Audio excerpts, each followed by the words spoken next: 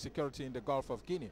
And so it's also important to note Ibrahim Sharif that he's the first high-profile personality here. We've received about 4 or 5 other delegations. Yesterday we had a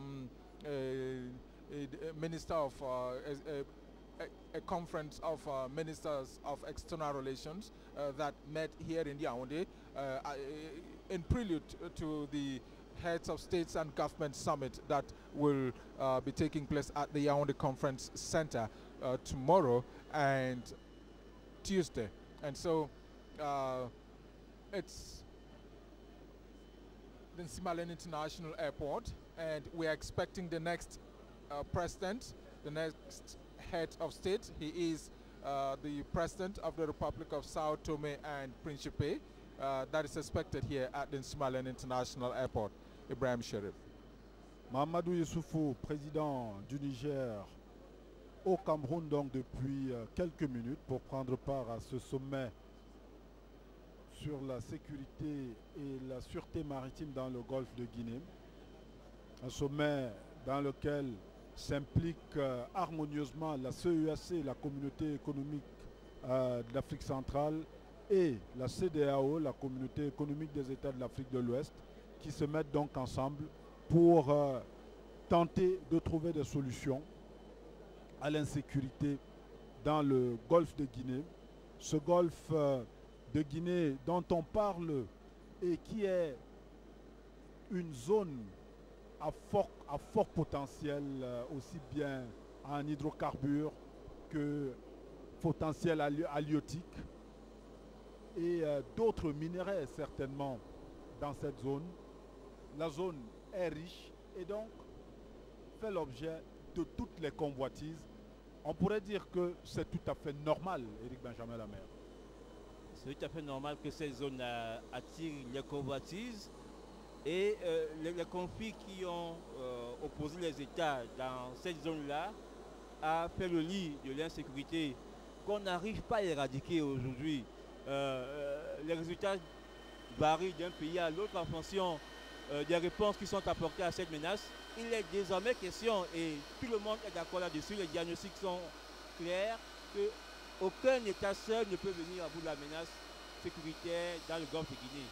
C'est pour ça que les Nations Unies, l'Union africaine et les regroupements régionaux ont décidé de faire une coalition pour pouvoir permettre de sécuriser cette zone-là, car sans sécurité, on ne peut même pas exploiter les richesses présentes dans cette zone-là, des richesses qui, pour l'instant, notamment les ressources halieutiques et les ressources forestières, parce qu'il y a également un écosystème forestier important de ce côté-là. Ces ressources-là sont exploitées par ces bandes armées, ça leur sert de trésor de guerre, de moyens de financer les combats. Donc, tant qu'il n'y a pas de sécurité, on ne pourra même pas exploiter ces ressources pour le bien des populations concernées dans toute la sous-région. Donc c'est un enjeu extrêmement important. Les résultats varient d'un pays à l'autre et il est question maintenant d'échanger les expériences et de pouvoir arriver à une plateforme d'action commune. De façon embryonnaire, il y a une plateforme qui existe. Il y a un centre multinational de coordination qui permet au Gabon, à la Guinée équatoriale, au Cameroun, de pouvoir mener des patrouilles communes dans le périmètre du golfe de Guinée qui les concerne au niveau de la région de Bakassi et au-delà des eaux territoriales qui rassemblent ces 3 pays. Mais il faut aller au-delà, c'est un premier pas important, mais il faut aller plus en avant et permettre à ce que les pays riverains du golfe de Guinée puissent bénéficier de la sécurité leur permettant d'exploiter les richesses présentes là-bas pour le bien de leurs peuples respectifs.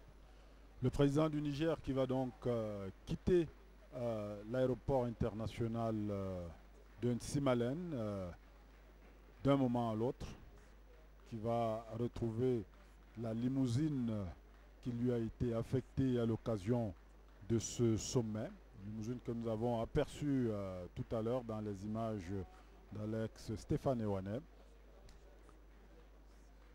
Il faut dire, Joe, que le Niger, en réalité, est un gros producteur d'uranium.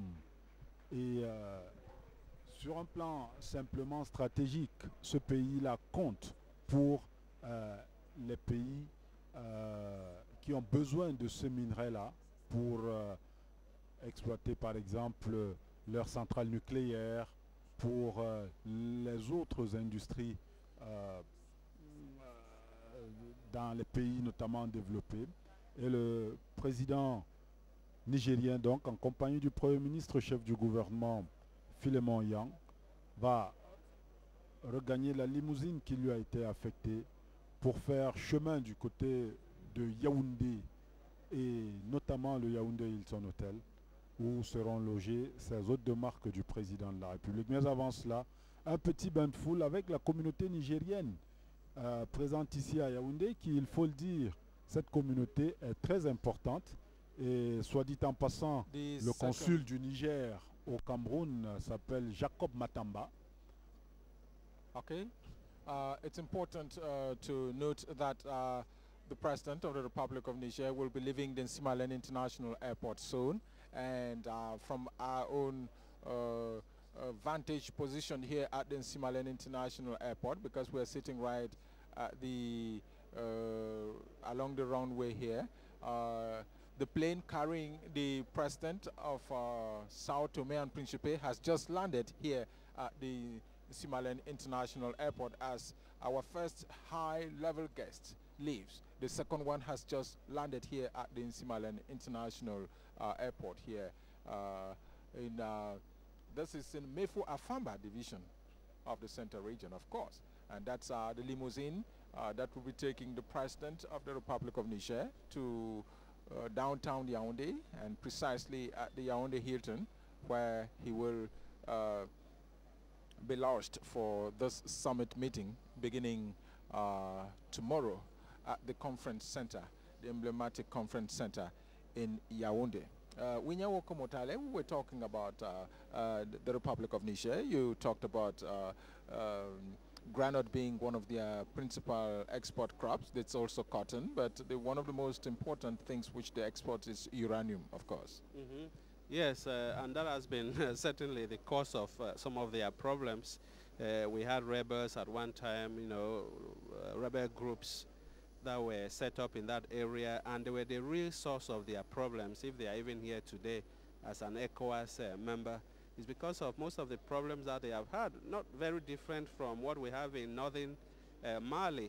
Mm-hmm. They have a Tuareg population there too that has been a real source of unrest for the Niger people. So with all what they are doing, with what they are producing, we think that they'll be able to hold their own, because uranium is selling very well around the world, and Niger is proud of that. And they think with some of their cash crops, which is mainly groundnuts and cotton, they think they can make it economically, because those countries, I must say, are doing so much on good governance. On good governance, or on governance generally, they are working to improve their situation, you know, to make sure, since they don't have too many resources, to make sure that the few resources they have are managed very well. So you have French companies that are managing their uranium, for example, and that's bringing in some governance into the production, the exploration of that important mineral which they have in their country. Joe. Thank you very much, Winyawo Komotale. I'm just getting this indication from Serge Ngandon Tone in Douala that the Vice President of Gambia spent the night at the Sawa Hotel in Douala and was received there by the governor of the Littoral Region, and before flying over to Yaoundé early this morning, where she will be part of the summit meeting of the heads of states and governments that will be holding concerning the insecurity in the Gulf of Guinea. Donc le docteur Adja Issatou Ndié Saidi, la vice-présidente de Gambie, en fait est arrivée la nuit dernière au Cameroun, atterrissage à Douala et escale dans la capitale économique, accueillie par le gouverneur de la région du littoral. Et puis très tôt ce matin, un vol régulier de la Camer l'a transportée à Yaoundé, où elle a été accueillie par les officiels ici à Nsimalem, et puis a regagné l'hôtel Hilton, où sont logés les hôtes de marque du président de la République. Exactly. Et il faut dire, pour ce qui concerne le Niger, avec le départ tout à l'heure du président Mahamadou Youssoufa, que les principales villes du Niger sont Niamey, la capitale, Zender, Maradi, Tawa, et puis Agadez. Agadez qui, hier, a été déclaré patrimoine mondial par l'UNESCO, réuni au Cambodge. Et puis les langues parlées dans ce pays sont le français, qui est la langue officielle, le Haoussa, le Djerma, le Peul, le Tamashek, la langue parlée par les Touaregs, et puis le Kanouri. Kanouri, like that of Cameroon.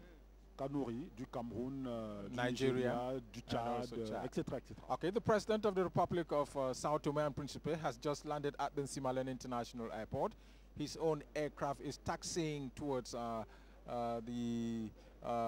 red carpet that has been laid here for the reception of the high-profile guests that we have at the Nsimalem International Airport here. And so he will be part of this ceremony beginning tomorrow.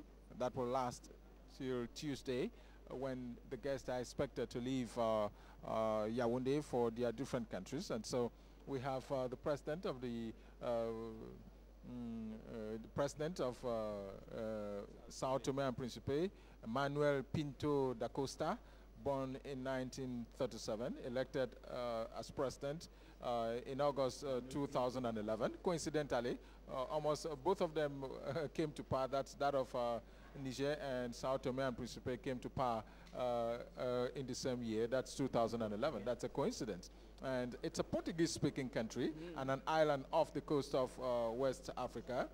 And with the Prime Minister being Patrice Travolta, the currency being used there is the in Sao Tome and Principe is the Dobra, which is specific to that island country, with just a small population of 163,000 inhabitants, according to